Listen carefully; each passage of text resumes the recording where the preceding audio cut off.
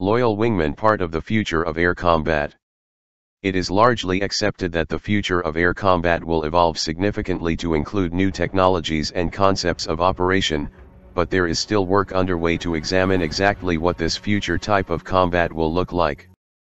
Unmanned system use of some sort is a given, however, be it the introduction of unmanned combat air vehicles, UCAV, that will be able to carry out the entire operation that a fighter currently does, or ones that can operate as an adjunct to manned operations in one form or another.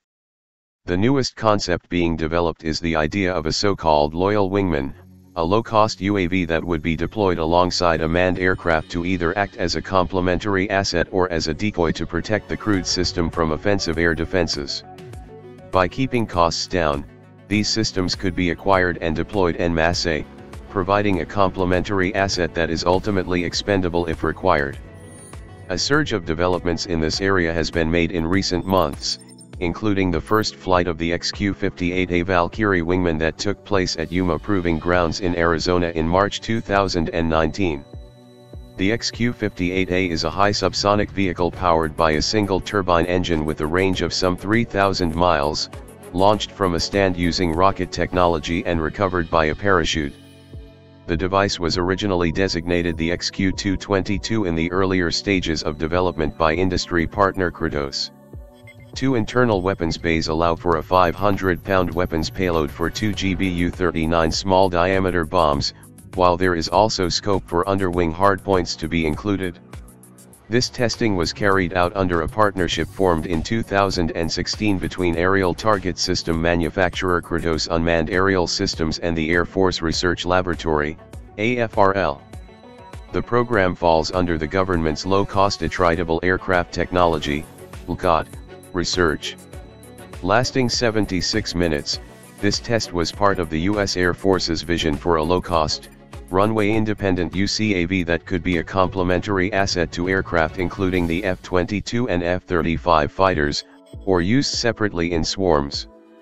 XQ-58A is the first example of a class of UAV that is defined by low procurement and operating costs while providing game-changing combat capability, Doug Zachublowski, AFRL's XQ-58A program manager, said after the March 2019 flight.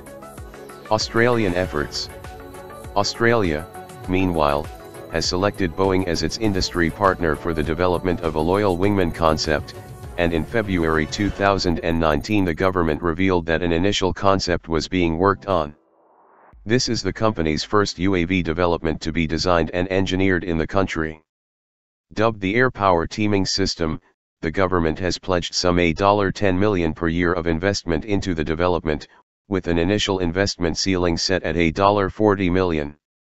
Research and development will lead to the establishment of a concept demonstrator under the Loyal Wingman Advanced Development Program, with a first flight targeted for 2020. This will ultimately be fed into the production of the Air Power Teaming System. The partnership will produce a concept demonstrator of a low-cost unmanned Loyal Wingman aircraft, capable of operating in concert with Air Force's fifth-generation air combat capability, Christopher Pine, Minister for the Defense Industry, said at the time. There is significant value investing in innovative, future-leaning initiatives like this, particularly in the early conceptual stages where defense can explore concepts and define the role such capabilities can play in our national security framework. Boeing said that the system will provide fighter-like performance, be 38 feet long, and will be able to fly some 2,000 nanometers while carrying payloads including intelligence, surveillance, and reconnaissance and electronic warfare sensors.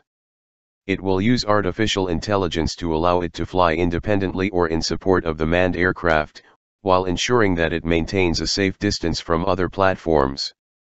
During the Farnborough Air Show in 2018, the UK Ministry of Defence revealed its Tempest concept, an effort to develop a replacement for its in-service fighter fleets.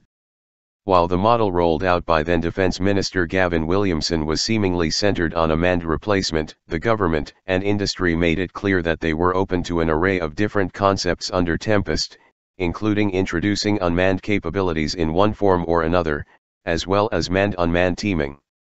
Furthermore, in February 2019, responding to a query on whether Tempest would be aircraft carrier capable, Earl Howe, the House of Lords Minister of Defence, clarified that any future acquisition would have to be able to be integrated with the Royal Navy's two Queen Elizabeth-class, QEC, aircraft carriers, including any unmanned counterpart.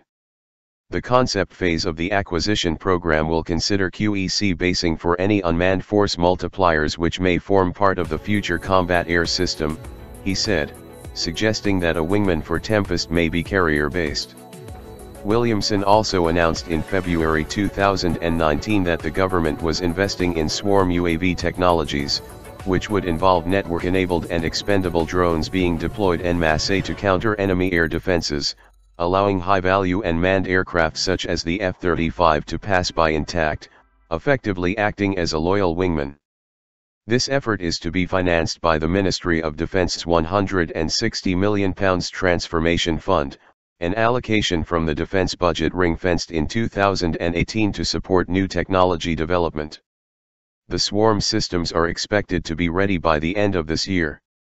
France and Germany are also including this concept in their joint fighter development dubbed the Future Combat Air System, FCAS, which is their Tempest equivalent. A 2-year joint concept study contract was awarded to Airbus Defence and Space and Dassault in February 2019. This will result in the companies developing a concept for a next-generation fighter that will be teamed with new weapons capabilities as well as UAVs that the two nations have termed as remote carriers. These various elements will be cloud-linked, offering a system of systems approach. FCAS is one of the most ambitious European defense programs of the century, said Dirk Hoek, CEO of Airbus Defence and Space, at the time of the contract award. With today's contract signature, we are finally setting this high-technology program fully in motion. Both companies are committed to providing the best solutions to our nations with regard to the new generation fighter as well as the systems of systems accompanying it. This initial work is expected to develop different concepts for FCAS, ahead of a planned operation by 2040.